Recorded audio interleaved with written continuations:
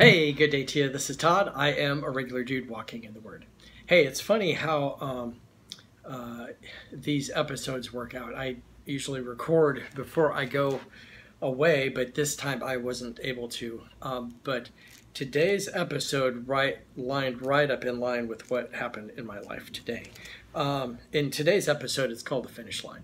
And I wasn't planning on all this stuff happening. It just kind of happened today. Today I did a sprint. It's a shorter distance race that takes me an hour and a half to almost 2 hours to do.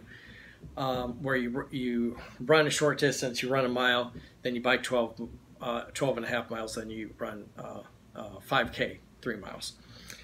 And and then tomorrow I'm doing the same race, the same duathlon, only the distances are 2 mile start, 30-mile bike, and then 8-mile run after that. But today what happened was, as I was doing the last run, I was coming around, I was in mile 1, and it's hot, and I expect it'll be even hotter tomorrow.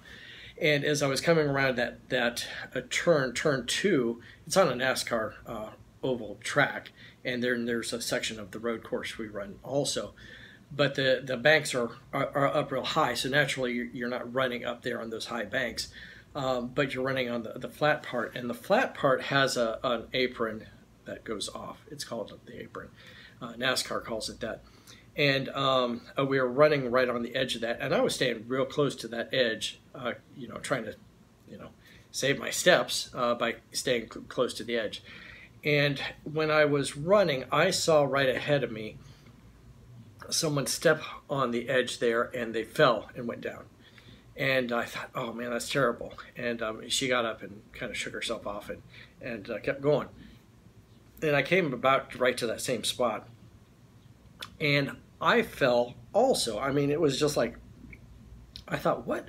I've never fallen in a race like that. And here I fell also in that, and it's just, you don't really notice it if you're not looking down at the track, that gap, that's, that high difference. It's not maybe that high, but it's a definite difference in the track. And if you step on that, it can really twist and set you askew. And anyway, I shook myself off. I had blood, coming down my legs and everything, and running down all the way to my shoe.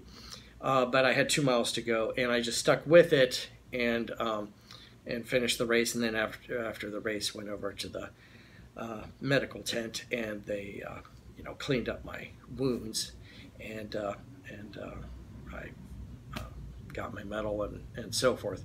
But I finished the race, and you come across the finish line, and they say, "Oh, and here comes Todd Stoltzfus from Sarasota, Florida," and say a little bit about you as you come across the finish line. And it relates to what we're talking about today in this in chapter 34 of Deuteronomy here. And I chose just to finish the race, and run hard to finish that race, no matter what happened to me. I had that spill, but I was still going to finish that race. And it was funny, after I was at the medical tent, then I saw another guy there, and he was, same thing happened to him. I said, "Did you go down to turn 2? He goes, "Yep, turn 2. And then after the race, there was another guy I saw, and same thing. So anyway, just kind of funny. This is the last chapter of Deuteronomy. We're going to spend 3 episodes actually in this chapter, and it's only 12 verses long, but there's a lot of good stuff in this chapter. And today we're talking really about the death of Moses. Death is a finish line for us, okay? And it's for me, it's just, it's really going to transition. Transition in the triathlon and duathlon is where you go and you change. You don't change clothes. I'm wearing these nasty clothes right now. But you go and you keep the same clothes on. In longer races, you could change. But you change your shoes and you get your bike, and then when you come back off the bike, you change out of your bike shoes and take your helmet off and everything, and then put on your running clothes and run. Okay, so don't think of your death as it's the end of the race. Okay, it is, here on Earth, but it's more of a transition. We're transitioning. Okay, it's not the end of the life. I'm just moving on to another stage of the race. But the next stage is a whole lot easier. Okay, and it's paradise. It's heaven. So it's not like, oh, I gotta, even harder thing to do. No, I'm going to heaven. So it is like a finish line in that sense. All right. Deuteronomy 34 says this: Then Moses climbed Mount Nebo from the plains of Moab to the top of Pisgah, across from the Jericho. There the land showed him the whole land, from Gilead to Dan, all of Naphtali, the territory of Ephraim and Manasseh, all the land of Judah, as far as the Mediterranean Sea, the Negev, and the whole region from the valley of Jericho, the city of palms as far as Zor. Then the Lord said to him, This is the land I promised on oath to Abraham, Isaac, and Jacob. When I said I will give it to your descendants, I have let you see it with your eyes, but you will not cross over into it. Okay, we talked about that already. Moses is not going into the promised land because of him misrepresenting God. Okay, verse 5: And Moses, the servant of the Lord, died there in Moab, as the Lord said. He buried him in Moab, in the valley opposite Beth Peor. But to this day, no one knows where his grave is. Moses was 120 years old when he died. Yet his eyes were not weak, nor his strength gone. Okay, and keep in mind, he's the only one 120 years old. We've talked about this before. There was no one around that age, because everyone else had died, because God had said everyone's going to die before they get to the promised land. And we talked about that back in Numbers and here in Deuteronomy. Verse 8: The Israelites grieved for Moses in the plains of Moab for 30 days, until the time of weeping and mourning was over. Now Joshua son of Nun was filled with the spirit of wisdom, because Moses had laid his hands on him. So the Israelites listened to him and did what the Lord had commanded Moses. Since then, no prophet has risen in Israel like Moses, whom the Lord knew face to face, who did all these signs and wonders. The Lord sent him to do in Egypt to Pharaoh and to all his officials, and to his whole land. For no one has ever shown the mighty power or performance, the awesome deeds that Moses did in the sight of Israel. Okay? So, the big takeaway from all this is Moses got to that finish line here, and I'm going to use this analogy of the finish line here. Moses got to that finish line, and I'm sure God said, welcome home, okay? Come on in, because... and he wasn't perfect, okay? He did some things wrong. The Bible doesn't say he did a whole lot of things wrong.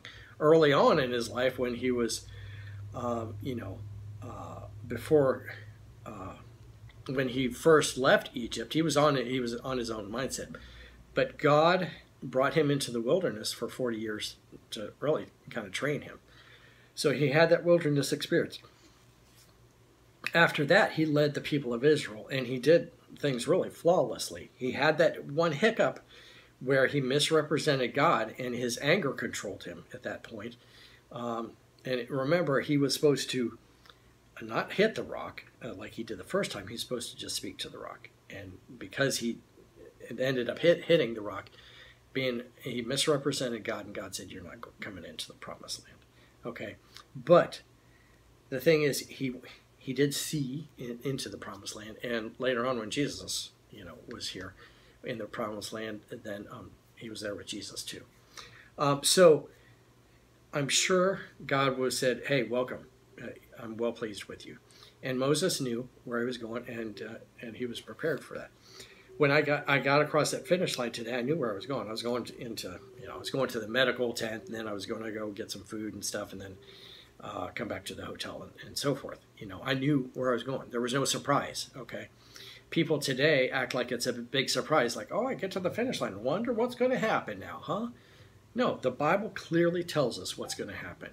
If I accept Jesus, I'm going to heaven, okay? If I don't, I'm on my way to hell, okay?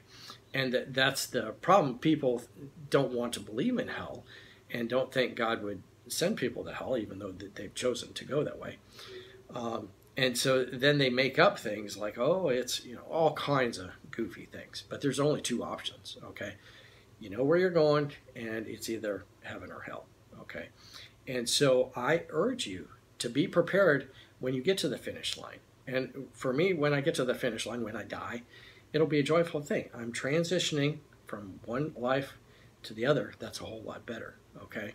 So it's like, I'm doing this run today, and you're sweating and nasty and everything. But it's like you're transitioning into paradise, where it's a banqueting table and everything's nice and so forth. It doesn't even compare. You can't even, as much as our mind tries to comprehend it, it can't understand how great heaven is. So anyway, be prepared for your finish line. Let me pray with you. Lord God, I thank you for this time we can be together. I pray that we would be prepared for that finish line. We would accept you as our Lord and Savior, and we would walk with you all the rest of the days of our lives. And when that finish line comes for us, you would welcome us into your kingdom, saying, well done, good and faithful servant. Thanks, Lord, for taking care of us and watching us like you do. In Jesus' name, amen. Hey, I'm a regular dude walking in the Word, and I look forward to seeing you. We got 2 more episodes in this chapter, and then we will be done with Deuteronomy. All right, Lord's blessing. I'll see you tomorrow.